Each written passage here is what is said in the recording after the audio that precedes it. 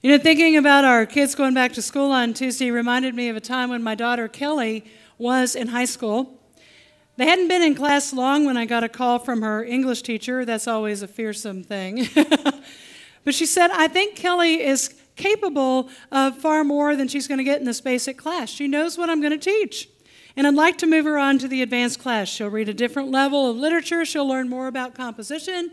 She'll be better prepared for college. I think she needs the challenge. Well, she didn't have to convince me. Kelly, however, was a different story. When she got home, I told her about the phone call, and she was absolutely not interested, and I was not happy. In the interest of full disclosure, do you know what I taught? English and literature. I love books, and the thing is, so does that child. We spent hours reading together, everything from The Secret Garden to How to Kill a Mockingbird.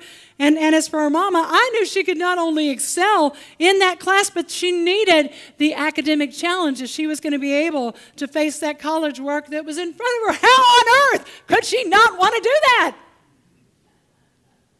In a tiny measure, that's the sense of outrage behind this warning to the letter to the Hebrews that was written to Jewish Christians to explain how the covenant that they now shared with Jesus was a far better one than they had had under the law. It made sense of the rituals that they had practiced, the sacrifices that they had made, the laws that they were asked to keep. They all pointed to Jesus.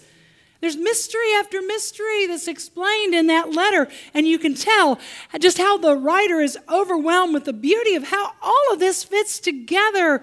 But then he realizes that not only are the Jewish Christians not getting it, but they don't seem to care that they're not getting it. They're stuck in their spiritual growth, and the result is this: they're foundering in their faith. You can say ouch or you can say amen.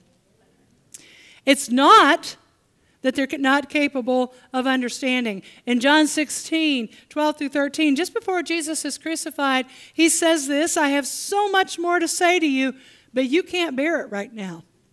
But when the Spirit comes, he'll guide you into all truth. Well, the Spirit has come. When did he come? Pentecost. Those to whom this letter is written then, like us, are very well equipped, well able to comprehend these things now, right? I knew you knew that. But when we come to this point in the letter, the author is nearly beside himself because he sees what's happening and the reason that it's happening. These Jewish Christians are struggling. They're dealing with normal persecution that accompanied being a Christian in the Roman world. That was hard enough. But they're also being persecuted by other Jews, many of whom were family and friends that wanted them to go back to old ways of life and religious ritual. And the writer desperately wants for them to understand how important it was for them to grow specifically in knowledge so that they wouldn't be tempted to fall away. That warning could be easily written to us today as the church is being persecuted for its beliefs about life and marriage. Now, you can see the effect on the greater church nationwide. It's being divided as our society swings further and further away from the underpinnings of truth. And in the midst of all of those controversies, many are falling away not just from the church, but they're falling away from faith. They don't know what to believe. The writer of Hebrews puts his finger right on the problem. We need a more complete knowledge.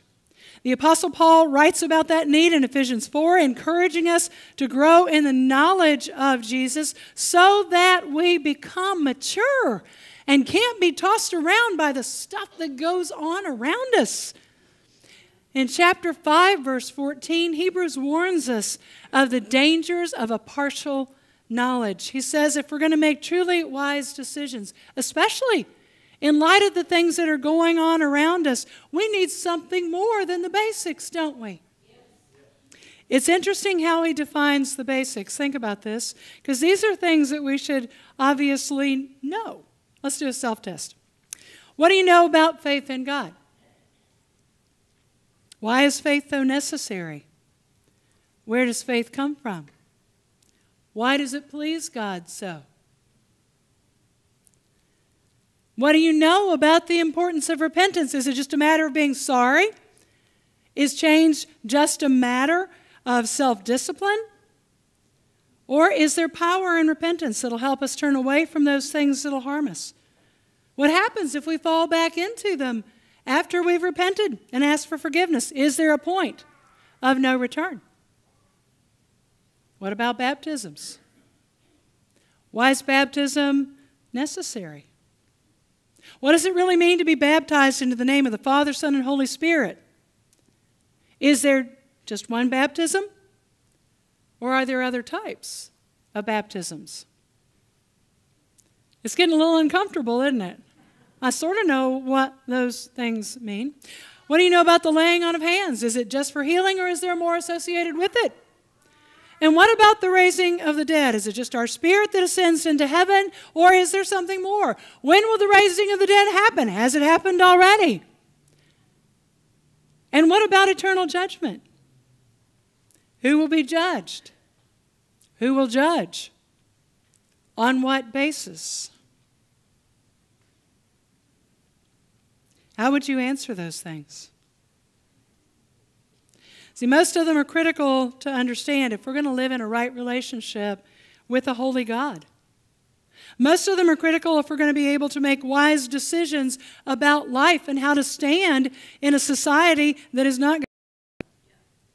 Most are critical if we are to understand the power that is given to us as believers. And some are even critical if we have that expectation of eternal life. The author of Hebrews gives us a great word picture here. He says that this basic knowledge is like the foundation. Once we've built it, we don't have to keep building it. Instead, we need to build on it by growing in the knowledge of Jesus Christ. Now, there are two additional warnings in this passage written so that readers will understand just what's at stake if we don't continue to grow in our knowledge of Jesus Christ. He says, one, some will fall away, and it will be impossible for them to be restored.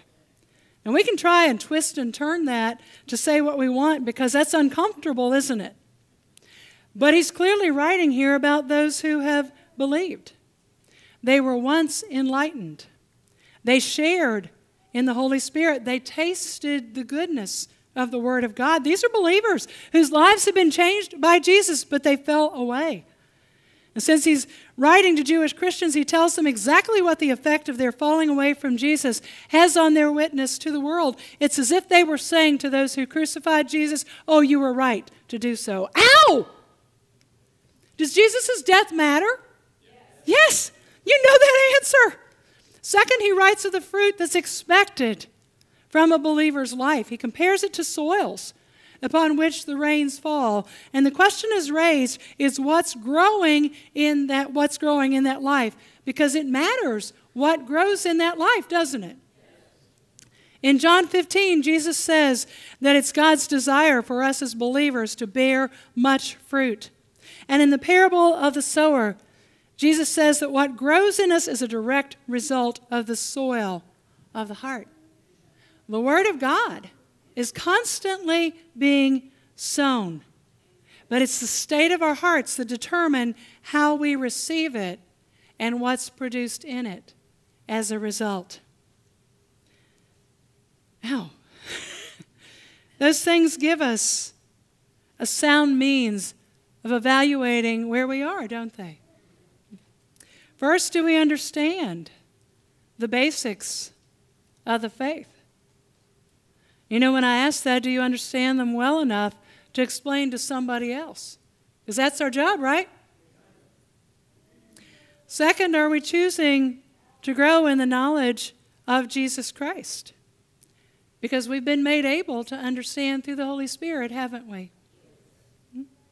Most importantly, what's the state of our heart? In just a moment, we're going to come to this table where we give thanks for what has been given to us through Jesus Christ. So let's take just a moment and consider where we are and what might need to happen as a result.